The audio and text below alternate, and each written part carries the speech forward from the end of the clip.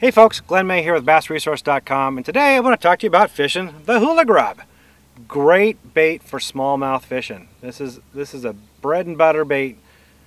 If you're fishing for smallies, this is an awesome bait to use. All we're going to do is I'm going to show you a little bit about how you rig it, how to use it, and then I'm going to take you out in the water and we're going to go fish it. Also, I've just got this rigged on a ball head jig. That's very straightforward. I'm not fishing this in any cover or anything, just open water, not a whole lot of rocks and stuff, so I'm going to be fishing that. The ball head jig. Football head jig works just as well. It actually works really well if you're fishing a lot of rocks and stuff. It doesn't get hung up as much. If you want, you can get jig heads with a wire guard on it. That will prevent weeds from getting hung up in there if you're fishing a little bit of weeds or a little bit of woody cover. It'll help prevent some of those hang-ups. But that's it, just a ball head jig or a football head jig, perfect for those situations for fishing this bait. I'm using an 8 ounce jig head. That's a good starter. You can go 1/4 ounce or 3/8 ounce. Any more than that's a little too heavy. A lot of the bites come on the fall, so you want a slow fall. So an 1/8 ounce is perfect for that. I'm using 6-pound fluorocarbon line on this. Nice clear line. It's got good sensitivity on it. I can feel this since we're using a lot of this on slack line. You need that sensitivity, so fluorocarbon line is what we're using today. 6-pound test, and because it's a real light wire hook here, we don't want to get too heavy on that. Don't want to use heavy line. Heavy line also allows this bait to flow freely. It's not going to inhibit the action of it. But also we want to make sure that we match it with the right rod. So this rod is a medium light action rod, spinning outfit. That's what we're going to be using today. Don't use anything heavier than that. A medium heavy action rod is too much. You might end up breaking the line or straightening out the hook during the hook set or the fight back to the boat. So a medium light action's got plenty of give, but it's got good backbone still to fight that fish and set that hook. Alright, so that's the gear we're going to be using. Now let's go out and fish it. Alright, so with the Hula Grub, it's very simple to fish actually. All you're going to do is cast it out there and pay real close attention while the bait is dropping. You want it to fall in a completely slack line.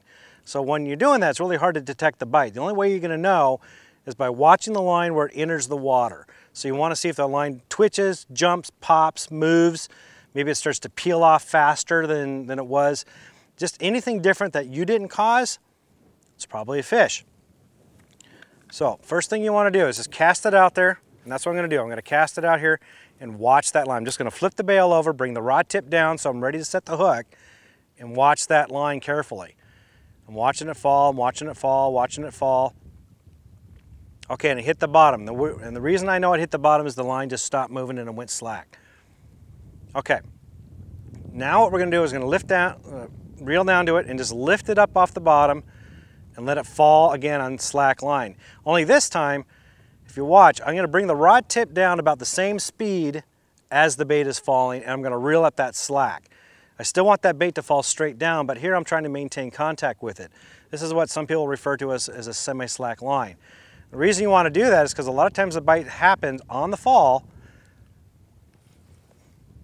or when you lift up on it, sometimes that's when they'll hit.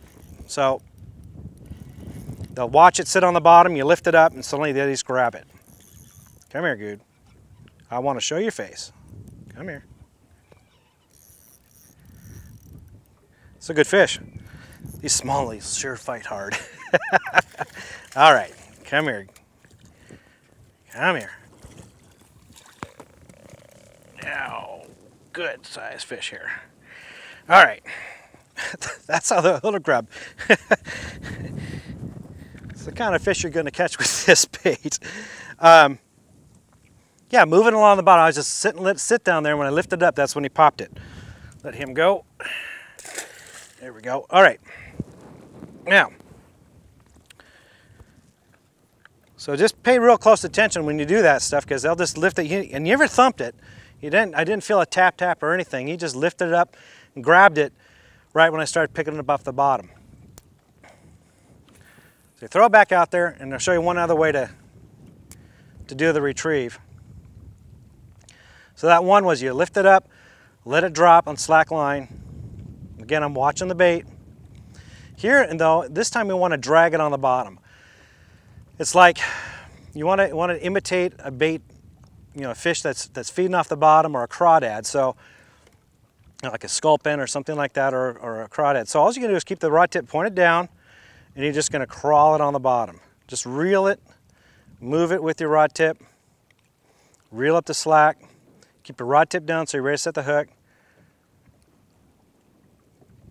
and just move it. And if you notice, when you set the hook, I didn't set the hook that hard on that fish.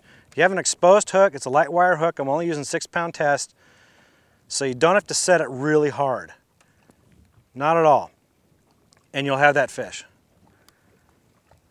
And those are the basic ways to fish it. Another way I like to do this is, I'll throw this out there, past the back of the boat, and I'll give it an extra couple, 10, 15 feet of line, and I'll just drag it along the bottom using the trolling motor. I'll drag it along, maybe set the trolling motor at about a 10, 20, drag it along and just cover deep water. Great way to fish, particularly in the winter or in the summertime when the fish are holding off on drops and ledges, creek channels, when they're fishing, when they're holding off on rock humps, anything like that during the winter and the summertime. That's what you want to fish, and just drag it along the bottom, and a lot of times the fish will just pick it up right off the bottom. Great way to fish. All right. Anyway, those are the different ways to fish this bait. And you can see what kind of fish it caught, like the one I just caught. You're going to have a whole heck of a lot of fun with this. For more tips and tricks like that, visit BassResource.com.